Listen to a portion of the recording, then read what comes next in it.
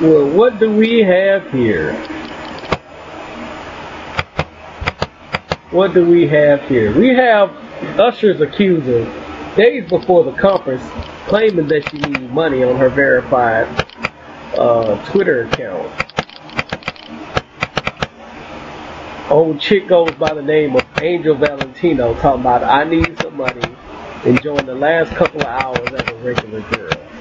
Now as you see, this clown right here is nothing but a motherfucking scam artist. I mean, this broad is a straight clown. I mean, this is what your ass get. I mean, they gonna throw this shit out. I mean, real talk. They gonna throw this dumb shit out. Cause this broad is just really stupid. I kind of figured, you know what I'm saying, this chick was just straight up lying. Now TMZ got a hold of it.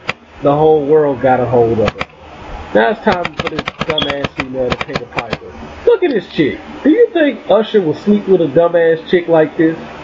Looking like a goddamn turkey neck? This motherfucker ain't got no motherfucking neck.